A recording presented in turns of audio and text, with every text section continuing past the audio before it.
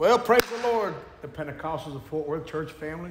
Here we are again in the ever-evolving opportunities of worship life. As you know, it is very cold outside, number one. Number two, it has been moist all day, and so the roads are becoming slick and out of utter and ultimate concern for your safety tonight, and realizing how many would like to stay home in the warmth of your own home. We're going to go ahead and do something special tonight. We're going to do online only, and again, I want you to stay home, stay safe. I apologize, not my desire to do this, but I have a special message that I want to present to you. It'll be in line with our series that I've been teaching about dreams, the call to leadership. And so just stay in that theme, and we'll pick it up again. I just want you to know I love you. I'm praying for you. I believe in you. And we're going to see the greatest revival. I see a revival greater, and I see a harvest greater than anything I've ever seen. It's coming. It's building right here at the Pentecostal of Fort Worth, and we're going to see it in Jesus' name. So receive this word tonight. Let it inspire you. Let it encourage you. Let it bless you. And if you need healing in your body, claim it, lift your hands and call on the name of Jesus and be healed in Jesus' name. I love you. We're going to be in revival on Sunday with Evangelist Aaron Adams will be back. It's going to be a great time. Please remember your tithe and offering, because guess what? The bills are still due. Okay, I love you. You know I had to throw that in there. God bless you. Encourage somebody in the Lord today, and invite somebody to church this weekend in Jesus' name. I hear it's going to be in the 60s on Sunday, so let's get out to church. God bless you. Genesis, the 39th chapter, verse 1.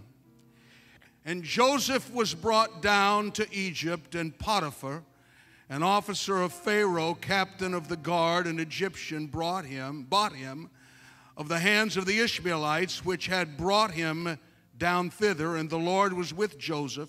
He was a prosperous man. He was in the house of his master, the Egyptian. His master saw that the Lord was with him, and that the Lord made all that he did to prosper in his hand. And Joseph found grace in his sight, and he served him. And he made him overseer over his house, and all that he had put into his hand. Came to pass from the time that he had made him overseer in his house and over all that he had, that the Lord blessed the Egyptian's house for Joseph's sake. And the blessing of the Lord was upon all that he had in the house and in the field. And he left all that he had in Joseph's hand. And he knew not aught he had, save the bread which he did eat. And Joseph was a goodly person and well favored. Would you pray with me, Lord? Everyone, lift your voice. Let's pray together. Jesus, I thank you for this church. I thank you for this meeting. I thank you for this service. I thank you for your people who have come together today because we are hungry to hear your voice. Now I ask you that you will help me to preach with power, with authority, revelation, and love. In the name of Jesus, let me speak the truth in love today, that your people will be edified and that we will be better able to do the work to which you have called us. In Jesus' name, amen. God bless you. You may be seated. We're now almost 2 years into the global pandemic that seems to have derailed our plans for God's work, and left us frustrated and not quite sure what to do next. In the past 2 years, we've washed our hands, we've masked up, we've socially distanced, we've flattened the curve many times over. We've watched as the goalposts have been moved further and further through the end zone, and now it seems out of the stadium. We've been locked down, pushed back, beat up, and threatened with disastrous results if we don't comply with the latest mandate du jour. Depending on who you listen to, it's almost over or it's about to get a whole lot worse. Meanwhile, the church has tried to find a way to peacefully coexist with a world that does not like to retain God in their knowledge and has been given over to a reprobate mind to do things which are not convenient. And while I'm absolutely committed to following peace with all men, I am absolutely also devoted to following holiness, without which no man shall see the Lord. To say that the last 2 years have done a number on the church would be a serious understatement. I'm still quite bewildered by all that COVID-19 has done to us. When my dearest friend Eli Hernandez died May 8, 2020, it was obvious that being apostolic did not exempt us from the cruelty of this plague. We stood by in perplexity as this disease demanded that we abandon the scriptural principles that have served the apostolic church since the book of Acts. The word says, "Is any sick among you? Let him call for the elders of the church. Pray, anoint him with oil in the name of the Lord." But the COVID said, you can't go there, and you certainly can't anoint them or touch them. The word said, "Forsake not the assembling of ourselves together," but the COVID said, you must not assemble together with people of like precious faith. The word said, God has not given us a spirit of fear, but of love, of power, and a sound mind. But we've allowed the voices of fear, despair, and terror to have free access to our minds. And 2 years later in our church in Columbus, there are still people who are terrified of all the horrible things that will happen to them if they turn off the voices of fear and give ear to obey the word of the Lord. I refuse to live in the just to be safe zone.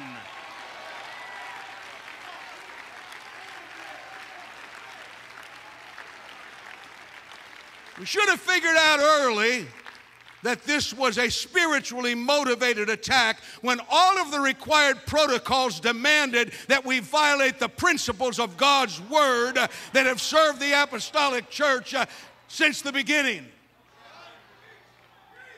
Not angry at anyone, not come to criticize or castigate anyone. I want to help you. In 2020, we each did what we felt was good and right for the circumstances in which we found ourselves. We made adjustments in our church in Columbus. We made adjustments in our district. We really tried to accommodate the demands of the system. While smaller crowds and fewer service opportunities were certainly not my preference, I tried to do what seemed best under the circumstances. As much as we wanted to return to the church as usual prior to COVID, it is obvious that what we were doing before COVID had not resulted in the global apostolic revival for which we have all been believing. Brother Haney, we have not subdued any nations yet, but we will.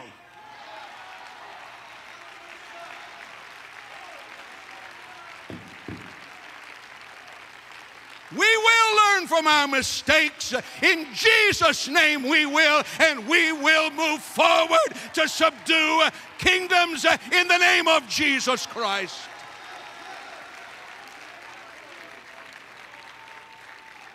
And I do still believe in a global harvest of billions, with a B, billions of souls.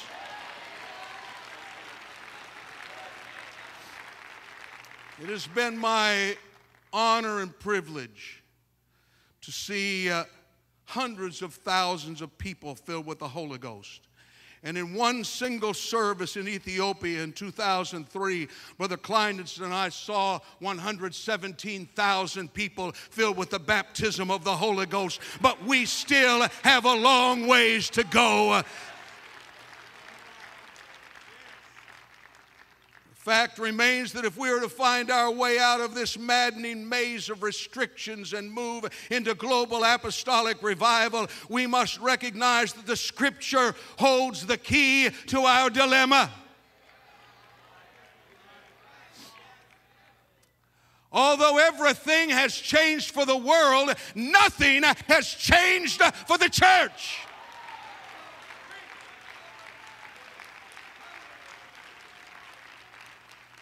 This is the only manual. This is the only pattern. This is the only answer. This is the only key. If we can't stand on the Word, we have no place to go.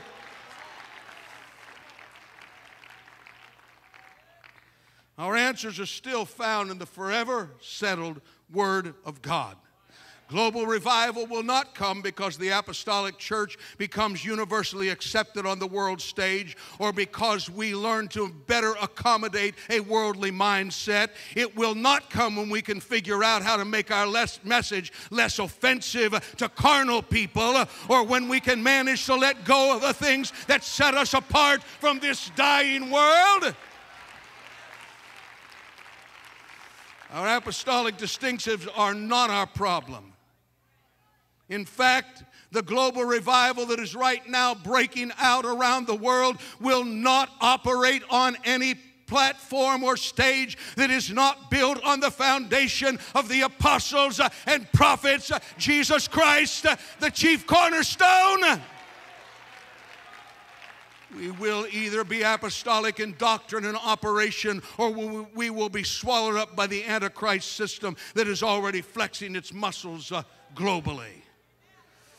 I have come to encourage you today to believe that the lessons we have been learning over the course of the past 2 years are preparing you for divine favor that God is about to release on His people to reap this final harvest before the rapture of the church. I will readily admit to you that I haven't enjoyed what the past 2 years have done to the church and to our ministries. I have been frustrated most of the time, angry some of the time, irritable a lot of the time. We lost a third of our congregation, and we're still not yet back to full strength. From my vantage point, in January 2020, things were going better than at any time in the 28 years I had been pastoring the church at that point. My successor had been elected in 2018, four years ago today.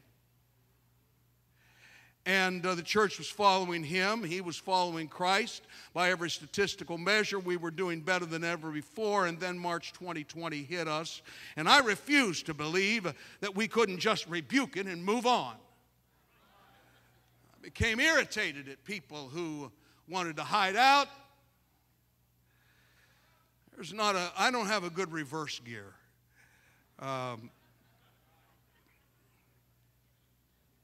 That's gotten me in trouble sometimes, but I rebuked it, and it seemed the more I rebuked, the stronger COVID became. I waxed powerfully apostolic, a la Brother Billy Cole, and nothing I tried seemed to work. As I look back, I can relate to Joseph of our Genesis text. Up to the point of his rendezvous with his brethren in the fields of Dothan, he had lived a charmed life.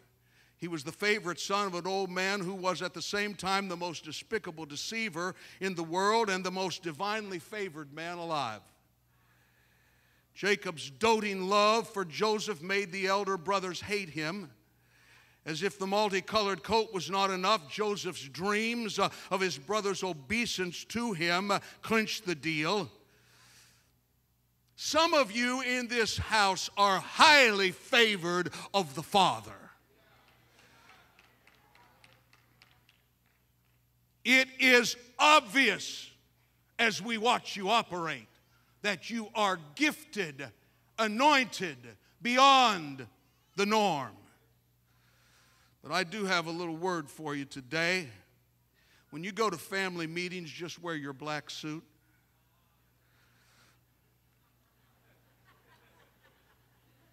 Leave your multicolored coat at home.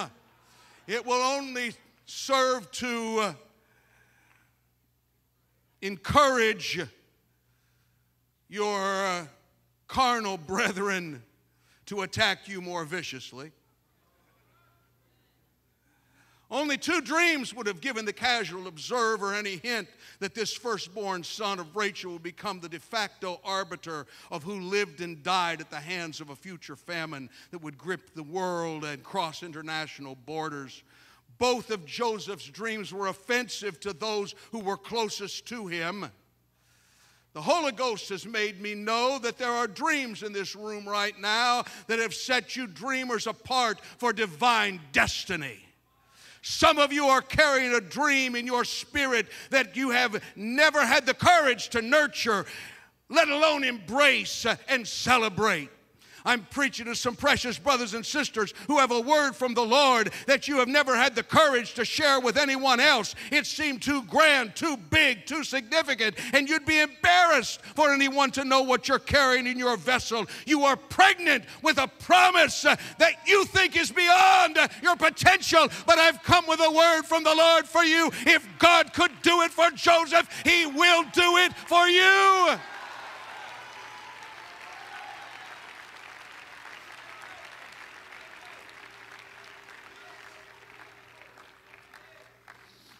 I know how you feel. God spoke to me in November of 1985 that I would become the pastor of the church where I've been now for almost 30 years.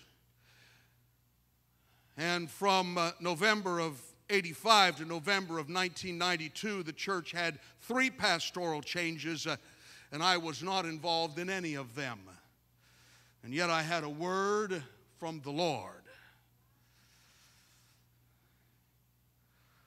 I know what it's like to carry an unfulfilled promise, but you cannot, you must not abandon it like an unwanted burden. You must nurture that dream, nurture that word, nurture that promise, because God will bring it to pass.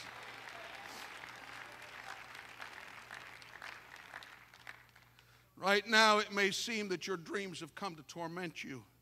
The reality in which you are now living must be enlarged if your dream is to have room to grow to its God-given fulfillment. Joseph went into captivity behind that Ishmaelite caravan, carrying dreams that were too big to fit his circumstances, but he refused to allow his circumstance to define his dream or destroy his destiny. You must not allow your circumstances to destroy your dream. So, my brother dreamer, you must first maintain your integrity no matter what comes against you, no matter what attempts to imprison your future. There's always a Potiphar's wife who desires to disqualify you before you come to your place of fulfillment. So maintain your integrity and hang on to your dream. Protect it.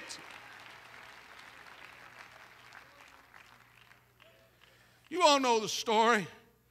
Purchased by Potiphar to be a servant, head of all Potiphar's household, Potiphar's licentious, lying wife, Pharaoh's special prison where the king's captives were held, favor with the keeper of the prison, in charge of everything in the prison, the butler's dream, the baker's dream.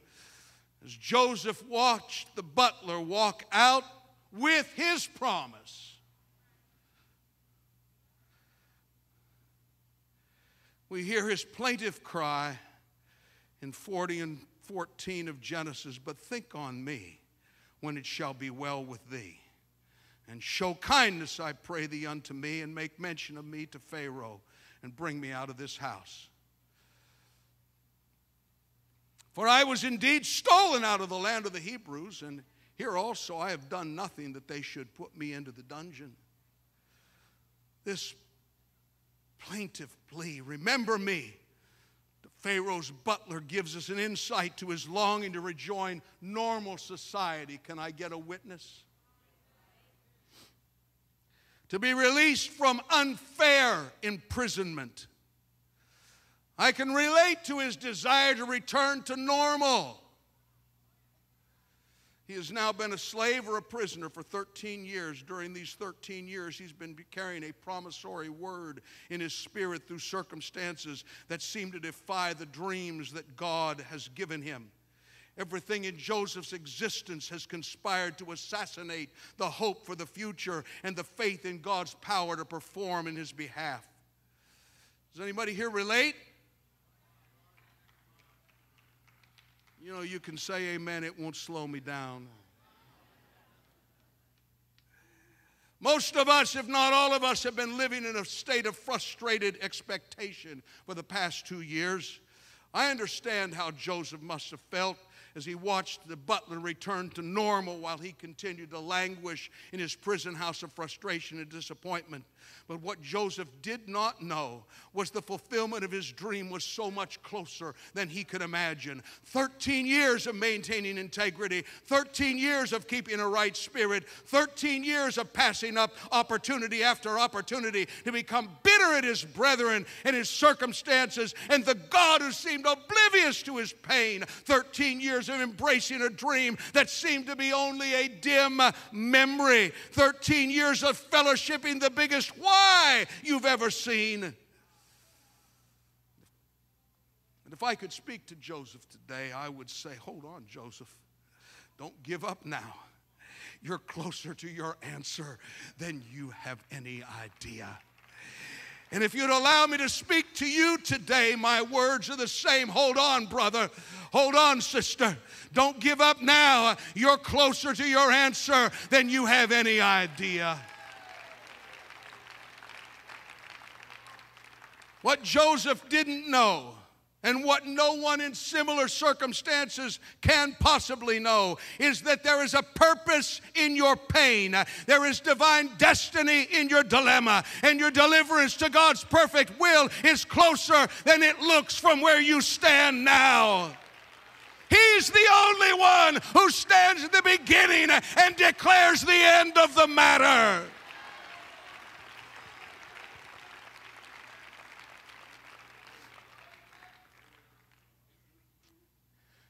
You just have to trust him. You just have to trust him. Joseph's 13 years of slavery and imprisonment was the academy that God used to prepare him for political power, economic ingenuity, and social administration in the government of Egypt. In a matter of a few hours, he went from being a prisoner to being the viceroy of all Egypt, answerable only to Pharaoh himself. Nothing in Joseph's life, to the point of his kidnapping by his brothers and sale to the Ishmaelite caravan, had prepared him for the position of administrative power and authority to which divine favor was about to propel him.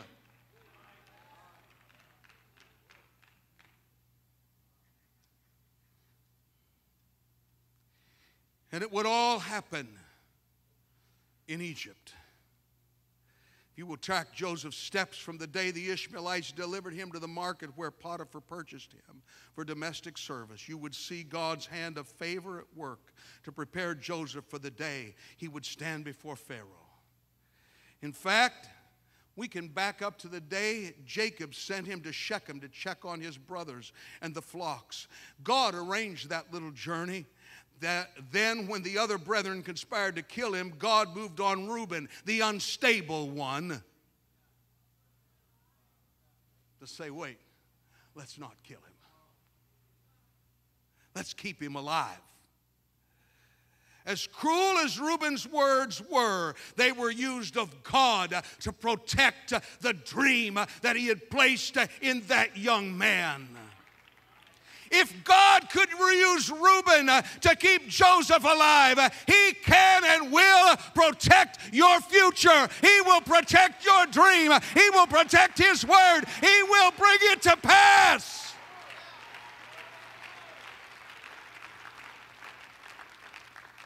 Prophesy to you today, God has ordered your steps and your stops for his glory. He heard you when you told him you wanted him to use you. He was listening when you told him you were willing to do anything. He took you at your word. And now you must live out that work as he orders your steps for your future. It was divine favor that brought Joseph to the attention of Potiphar at that slave auction that day. It was divine destiny that moved. It was divine destiny that moved Potiphar's wife to cast her eyes upon him. And it was divine protection that kept Potiphar from killing Joseph. And I believe Potiphar knew his wife was a liar, but he still had to go through the motions of punitive anger at Joseph. Hence, he was delivered to the prison where the king's prisoners were kept. It was divine destiny that once again moved him to a place of trust and administrative authority over all the affairs of the prison. Now, I'm sure that Joseph thought he was waiting for God to open the prison doors and set him free. But if you'll read the book closely, Joseph was actually waiting for Pharaoh to dream a dream that troubled his spirit. 3 days after Brother Haney invited me to this pulpit, God spoke to me in prayer and said, "You think you're waiting for me to shut down COVID, but you're really waiting for Pharaoh to dream a dream."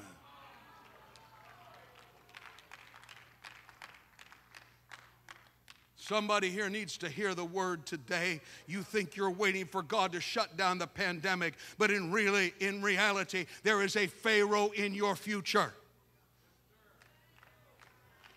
Think outside the box with me. There is someone of influence in your future, and when they dream a dream, God's going to put you before them, and God will give you the word to speak at the right time.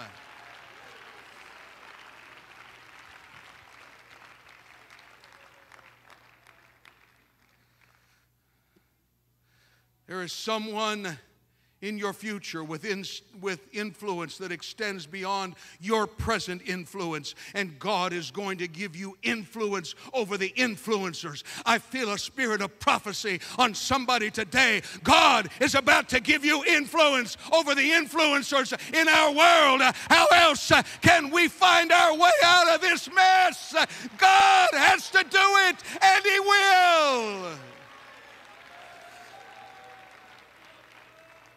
Something is going to so shake their world that they will need you and the anointing that God has invested in you. You've been praying for God to enlarge your borders, Jabez. He's about to answer your prayer, but you must be willing to submit to the process of time. The skills you have developed in the operation of the gifts of the Spirit will give you the direction that you need. You will have to access a flow of the Holy Ghost in every gift that you will need. I'm preaching to people today who are now in the crucible of God's ordained preparatory academy, and it's grooming you for a position of leadership and influence far beyond anything you can imagine.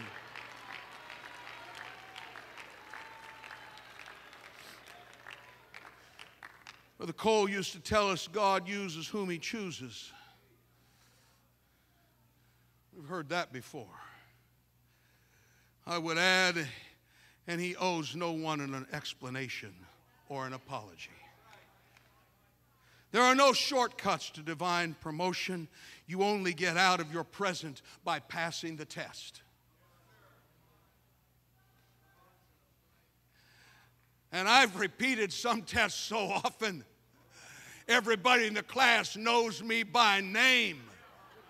But I made up my mind. I'm going to get through this. I'm going to pass this test. I refuse to come to this well again and again and again. God is going to bring me out.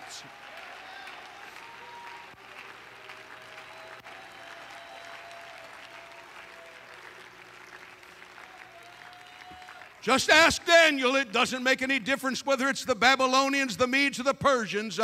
Those chosen by God will rise to the top regardless of the political party in office. This is not about politics. This is about God's eternal plan for you and your life and His church. You are chosen. So hear me, Esther, you have come to the kingdom for such a time as this. And your influence is going to pull Mordecai and those close to you up through the ranks with you. Haman may look invincible, but I've got news for you. Haman will not survive this encounter.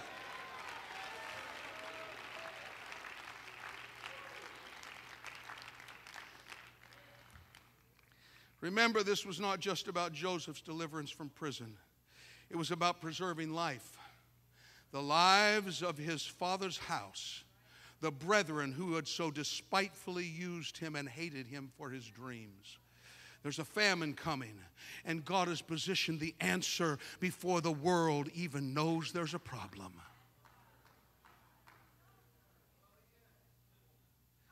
So when the butler is restored to his place, it's so he'll be on location to recommend Joseph to Pharaoh. There are no minor encounters on your journey. Hear me today, my precious brothers and sisters. There are no minor encounters on your journey. He may have been just a butler, but your ministry to the butler will figure large in God's plan for your destiny in Pharaoh's court. Despise not the day of small things.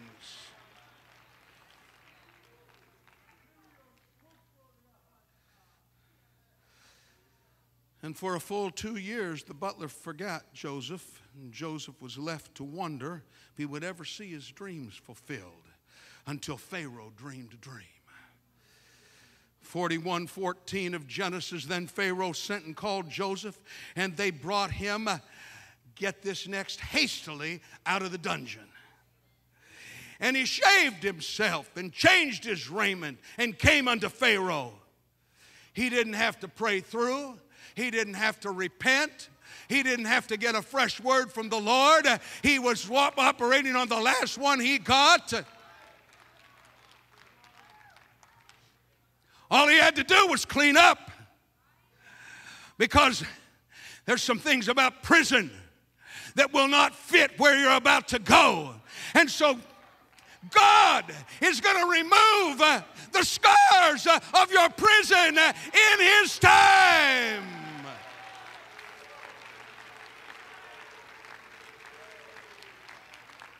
13 years of unjust accusation, 13 years of frustration, 13 years of humiliation, 13 years of being misunderstood, 13 years of hopeless abandonment, 13 years of wondering if this nightmare would ever end, and it all happened in a hastily out of the dungeon.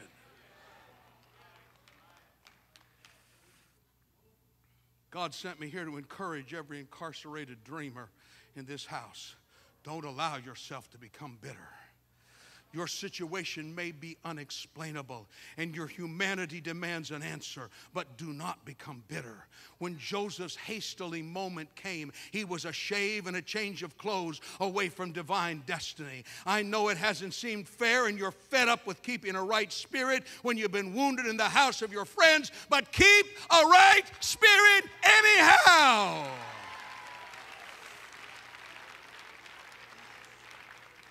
Job testified he couldn't find God, forward, backward, left, or right. He's not there, but just because Job lost track of God doesn't mean God lost track of Job. And I want you to know, it may feel to you like God's lost track of you because you have lost track of Him, but He knows the way that I take. There's gold in your future. There's gold in your future. In the name of Jesus, God is going to bring it to pass.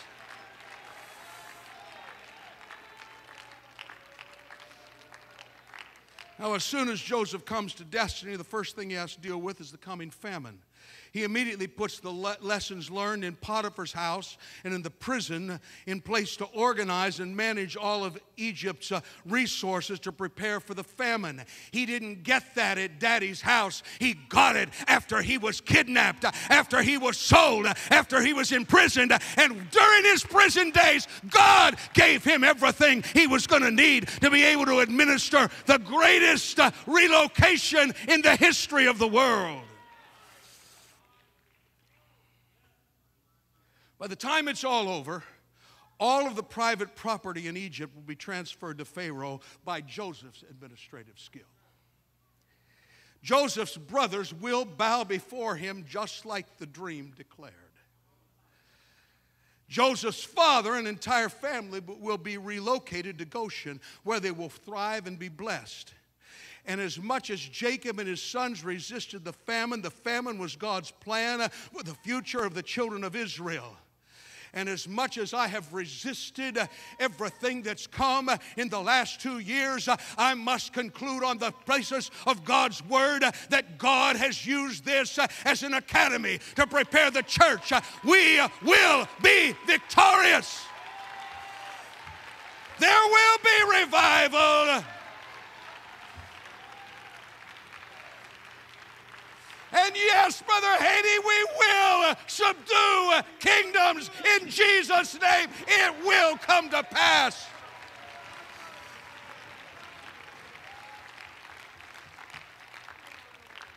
None of us like change. I got an idea. Why couldn't God have just made it rain in Canaan? I mean, let all those sinful Egyptians go through the pain.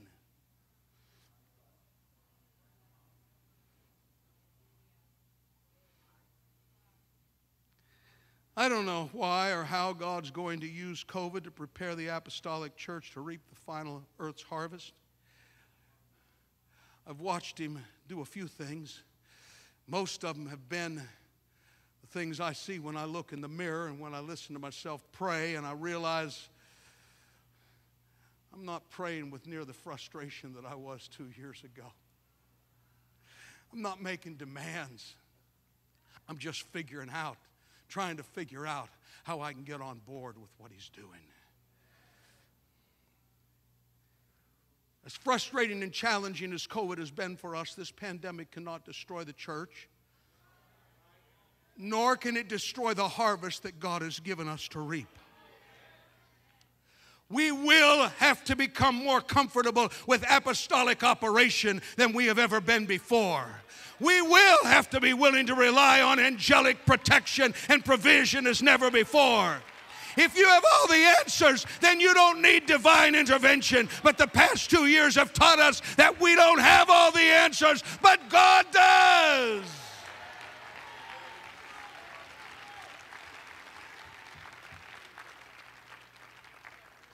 Last night, one of the Bible school students came and asked me to tell her a story about divine protection in Pakistan. I just have one. In October, late October, I was scheduled to be in Pakistan for 3 conferences over a period of 10 days. I'd received my Pakistani visa, read all the requirements for entry on the Pakistani embassy website. I had the necessary negative PCR tests and a hard copy of all the entrance requirements from their website. I was traveling with a young seer, a prophet from our church, and everything went well until we showed up to board our flight from Dubai to Islamabad. The gate agent scrutinized our documents and then asked for our certificates of full COVID vaccination. And I explained that we would not be needing that because the Pakistani embassy website had said nothing about needing to be fully vaccinated, as they say. And we were not fully vaccinated. We were not vaccinated at all.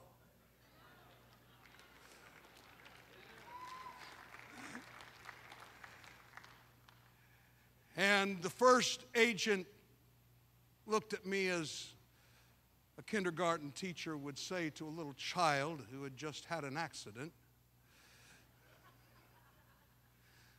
But everyone should be fully vaccinated. I said, I'm sorry, I'm not. And at that moment I was very sorry. After about an hour and a half dealing with 3 different Emirates Airlines officials who all really did try to help us. They wanted to help us. God gave us favor. And finally the man looked at me, he said, Mr. Stark, I need to cancel your reservation on this flight because the plane's going to leave without you. Now, we'd been traveling for about 32 hours. My brain was fried. And I looked at Russ. I said, let's get a hotel and see if it seems any better in the morning.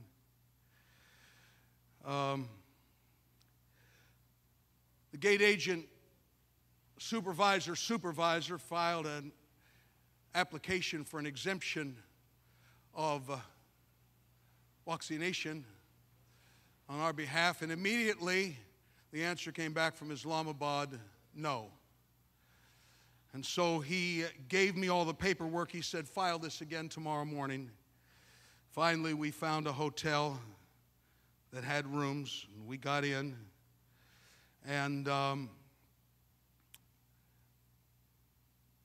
next morning I got up.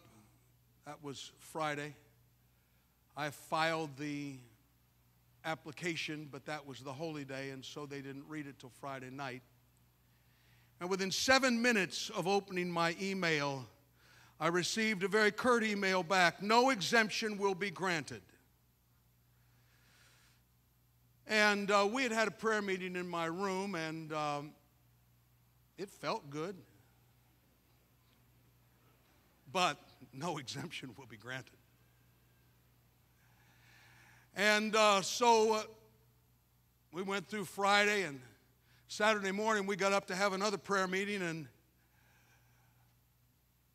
by this time I was pretty much resigned. Aside from a miracle, I'm going back home without ever unpacking my suitcase. And I'll report to the pastor that all that money we spent on those tickets was wasted. And so we got together for prayer again, and we prayed for a little while. It was nothing intense. And no commands, no shouts, no calling for. I just finally said, Lord, would you just send an angel to negotiate in our behalf? And when I said that, as soon as I finished, Russ said, oh, sir, I forgot to tell you. There was an angel showed up in my room this morning. Now, Russ sees angels regularly. I sense them, and God has given him to me so I will know what they look like. And I said, well, that would have been nice to know. He said, the angel just showed up, walked through my room as if to report for duty and let me know he was available if we needed him. I said, well, I just sent word to the Lord that we need him. He said, yes, and when you said that, the first angel just walked through here, and he had a second angel with him. He said the second angel was very, very brilliantly lit, and he was very powerful, and he just went out through that wall. He is on his way to Pakistan to negotiate the terms of our arrival.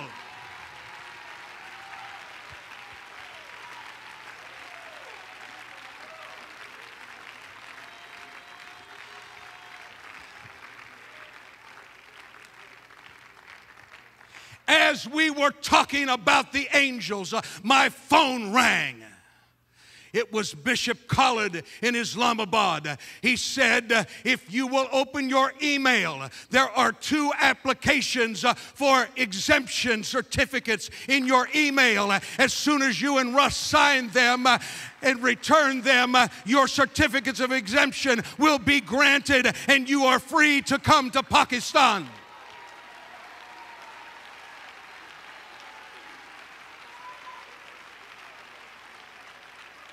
And as if on cue, my email went ding. And I opened it, and there they were, and all I had to do was sign my name on that little pad thing, and Russ signed his name. We sent them back, and within 2 hours, we had certificates of exemption that were good for travel to Pakistan for as long as we needed to be there.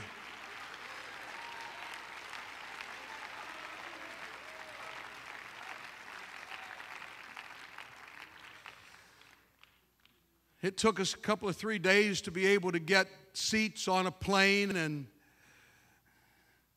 they offered me business class seats at an exorbitant price, and I should have bought them, but I stayed there, spent the same money staying in the hotel and eating in the restaurant and all that stuff. But anyway, so by Saturday night, I'm feeling pretty good.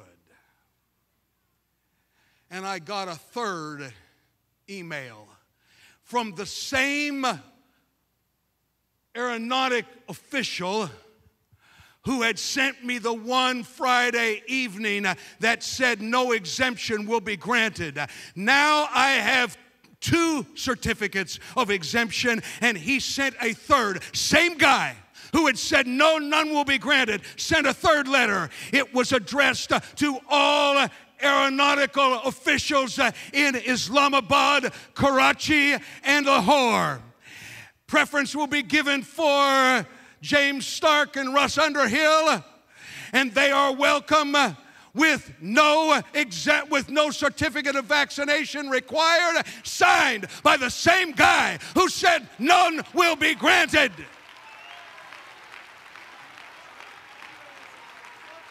And the words came to my mind, thus shall it be done for the man who the king delighteth to honor.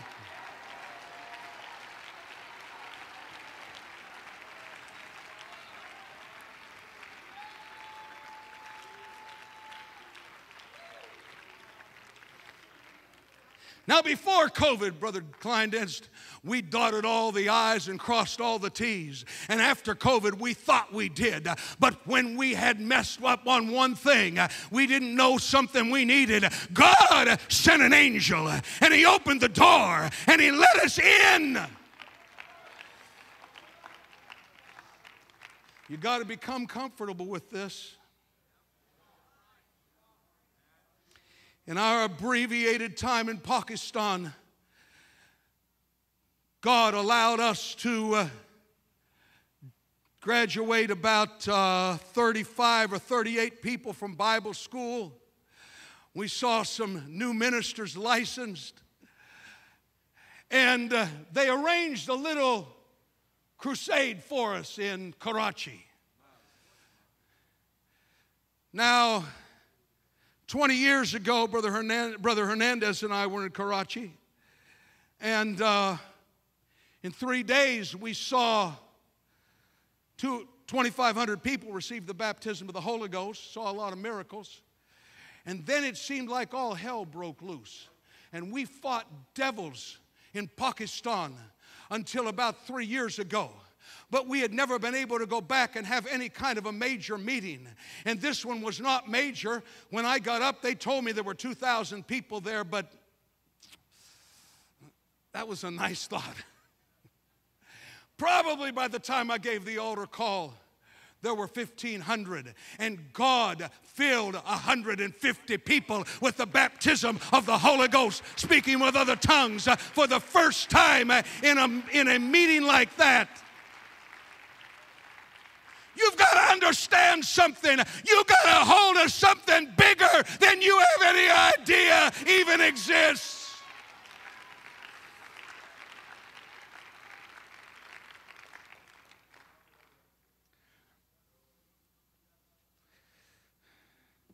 Now, I didn't plan on needing angelic intervention to get into Pakistan, but when we needed it, it was so nice to know that angels still work in behalf of the sons of God. So where are you, my brother dreamer? If the angel of the Lord could bring Simon Peter out of Herod's prison, He will do the same for you. If the Spirit of the Lord could catch away Philip from the Ethiopian eunuch's baptism in the desert and drop him in Azotus, I fully believe that we will see similar demonstrations of apostolic power in our day. If God could send an earthquake to open the prison in Philippi, He could likewise shake the prison where your dream is incarcerated.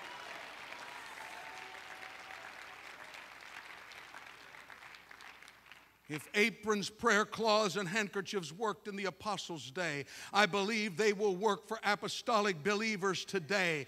1911, there were special miracles wrought when they received bits of cloth from the apostles.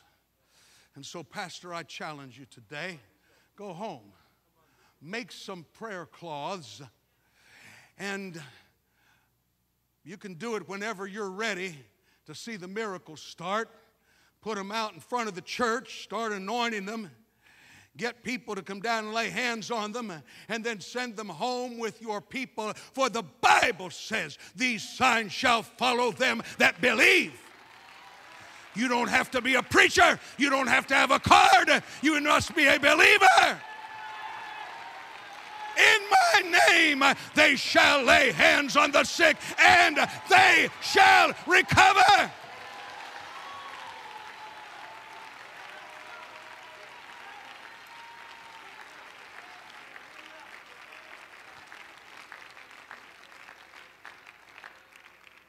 And so on Saturday morning in Karachi, they told me they wanted me to talk to a group of Bible school students. There were about 150, 180 of them in this hot little room. And I got to talking about what God could do. And I said, I sense that there are people here who need God to touch your body.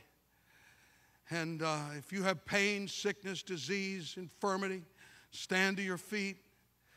And to my surprise, about 2/3 of the people stood up. And there was a man there. He's one of our pastors. I noticed a lump on the side of his jaw. And I said, no, I'm not going to lay hands on you. The Bible says these signs shall follow them that believe. And so I want you to find a believer. And I'll give you instructions, and you pray the way I instruct you, and God is going to work through you. And so a young lady came up, and she pointed to this man with the little lump on his jaw. She said, very, very broken English. He was fluent in Urdu, of course, and I know no Urdu. And so she let me know that was her dad and that was cancer. And she wanted me to come pray. I said, no, you're going to pray, and God's going to work the miracle through your hands.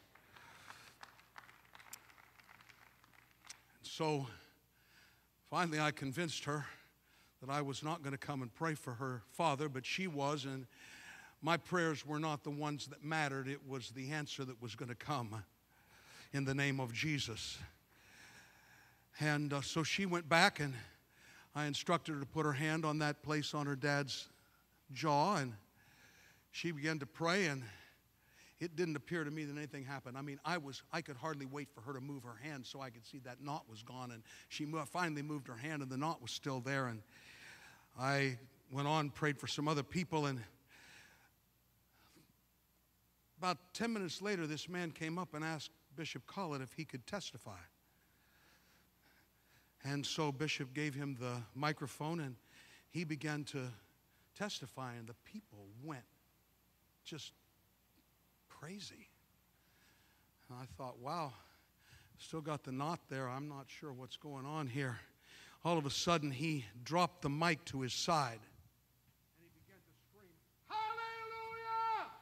Hallelujah! And the place absolutely came apart. What I did not know is that for weeks, that cancer that was manifest here had also stripped his vocal cords of the ability to make any sound.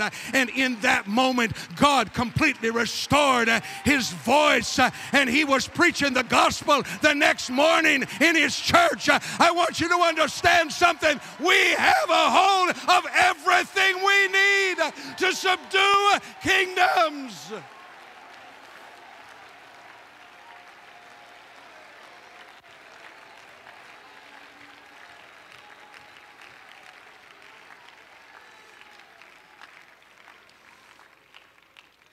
few years ago, we bought a commercial property, and we occupy about 1/3 of that with our church, and the rest of it is rented out. And we have a property manager who has been a friend to us.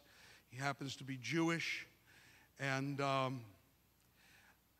we kind of walked delicately around each other for the first several years, but we've become very good friends.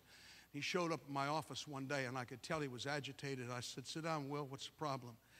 He said, "You know more about this than I do." But he said, "I've got a friend." He said he's got cancer throughout all his body, and they've only given him a few months to live. And he said, "I know you believe in prayer and you know how to pray. Would you pray for my friend?" I said, "I'll do you one better, Will." I said, "We're going to anoint a prayer cloth, and you take it to your friend and you put it on him in the name of Jesus."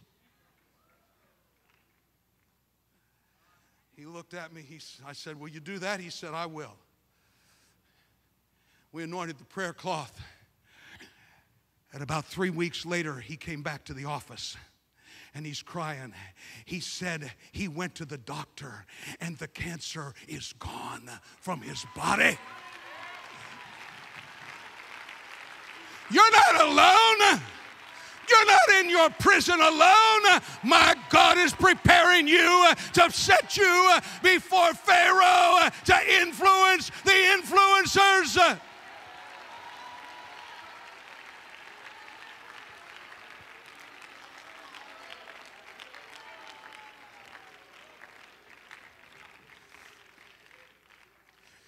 If God could bring Joseph before Pharaoh and Paul before Felix, Festus, and Agrippa, why not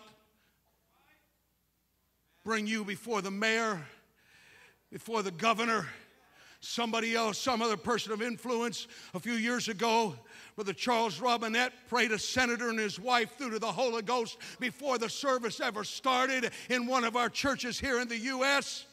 I've seen blind eyes open. I've seen deaf ears unstopped. I've seen cancer healed, including a tumor the size of a basketball that shrunk to nothing in less than 60 seconds. Brother Kleinitz and I both have a piece of rope from Ethiopia when they brought a demoniac, and he had been tied up with a piece of wood behind his arms. This bone here in both shoulders came down, went like this, and down to the elbow. And they brought him up, and we began to pray for him, casting out the devil. And Brother Kleinitz reached down and started untying that rope. We took the rope off of the young man. He stood to his feet, and God filled him with the baptism of the Holy Ghost. We have what we need.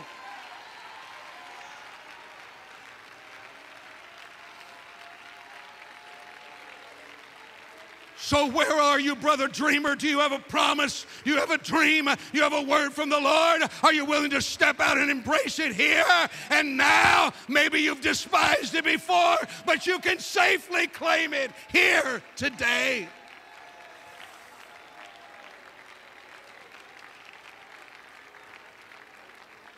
The first 2 chapters of Matthew, God intervened 5 times in dreams to protect and preserve the life of the Christ child, so don't ignore your dreams. It was a vision that signaled the Apostle Peter that the trip to Cornelius' house was God's will and would open a new door of faith to a new group of people. And as if that were not enough, the Spirit said, "Go with the men." Simon Peter perceived that God is no respecter of persons. That's apostolic. God used a prophet, Agabus, to prophesy Paul's coming incarceration. When Paul was in the storm on his journey to Rome, it was the angel of the Lord that appeared to him and told him, "Be of good cheer, because you and the 276 passengers on the ship are all going to survive."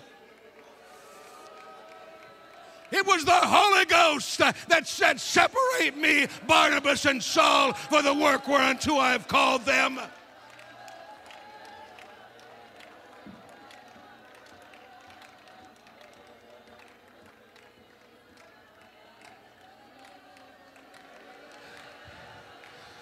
So speak your prophecy. In the apostolic church, if you make a mistake, the others will judge and will correct it.